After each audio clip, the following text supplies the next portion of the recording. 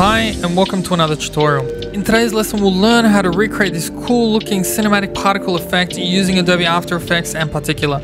So anyways guys, let's jump in.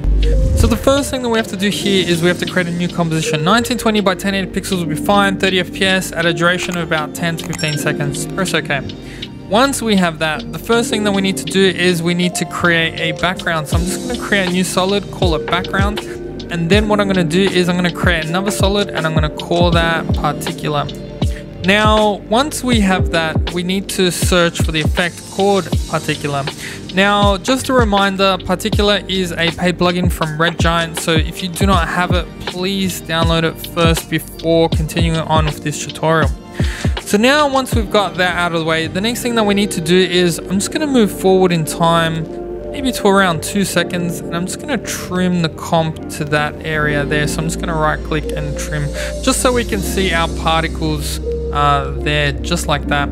And so what I'm going to do is I'm actually going to trim the end. I'm going to bring it down to about 10 seconds as well, just to make it a little bit shorter. So now once we've got that out of the way, the next thing that we need to do is we need to go to our emitter settings and we're going to change the emitter type to box. We're going to change the particles per second to, let's say, 20,000. Right, and if that's a little bit slow for your CPU, what you can do is you can drop it down to half or a third, etc. We are also going to change the emitter size to XYZ individual, and we're going to change the size X to 2000. We're going to change the size Y to 0. We are going to change the size Z to 2000 as well. And then also while I'm here, we're going to change the velocity and bring that down to 0 as well. So now we have this thin bar on our composition. So now what we need to do is we need to add a camera. So I'm just going to add a 35mm camera, and if you press C or you get to the orbit around, you can actually see all the particles in there just like that. So we're going to go back to particular and we're going to change a few settings as well. The first one, we're going to open up our particle settings. We're going to change the life to, let's say, 4. We're going to change the sphere feather to 100. We are going to change the size to about, let's say, 1.5. We're going to change the opacity to 60. We're going to change the opacity random to 50%. We're going to set a preset for the opacity over live. So we want this one with a peak in the middle-ish, I guess. And then once we've done that, now it doesn't move. So we need to make it move. So what we're going to do is we're going to come down to the displace. We're going to come down to drift and we're going to set it to negative 105 on that drift Z. And if you want it to go faster, slower, you can just change it here as well. So maybe if we bring it down to 80, now it goes a little bit slower. So totally up to you. So now what we're going to do is we're going to go to the camera. I'm just going to press P for position and I'm just going to import these values. So 960, 520 and negative 1333, and that will bring us back to the horizon point just like this. Now what we need to do is we need to make the wave. So what we are going to do is we are going to go back to our particular settings.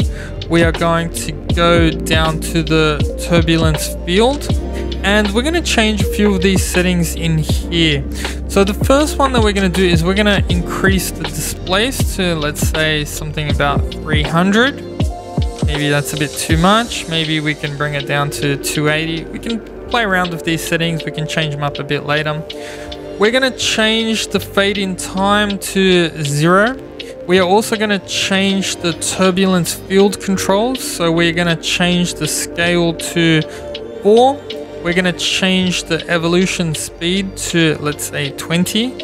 And now if you preview that, now you will see you've got this really nice cinematic particle effect already kind of happening there. And that's looking pretty cool.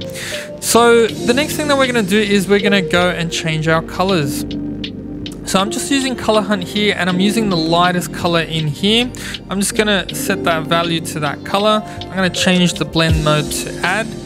Once I've got that, the next thing that we need to do is we need to work on our background. So I'm just going to click on that BG. I'm going to write gradient ramp. And again, I'm going to go to color hunt over here, but I'm going to choose the darkest color and I'm going to swap it with that white color over there. I'm going to change it to a radial ramp. And then what I'm going to do is I'm just going to zoom out a bit and I'm just going to put that value in the middle, or actually I'm just going to swap colors firstly.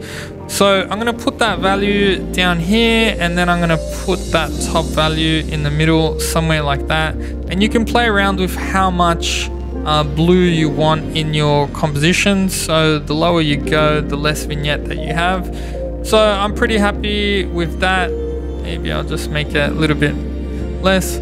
So now once we've got that, the next thing that we need to do is we need to change some of the depth of field settings in our camera options. So I'm going to go down to the camera options. I'm going to turn the depth of field on. I'm going to change the focus distance to about 860. I'm going to change the aperture to 40 and I'm going to change that blur to maybe, let's say 110, something like that.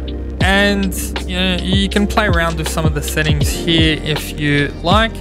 The next thing that I'm going to do is I'm also going to go into my camera settings and I'm just going to change the view so that I have two views over here. And what I'm going to do is I'm just going to create I'm going to move the camera to where I want it to be. So I probably want it to be in the middle of things, just like that.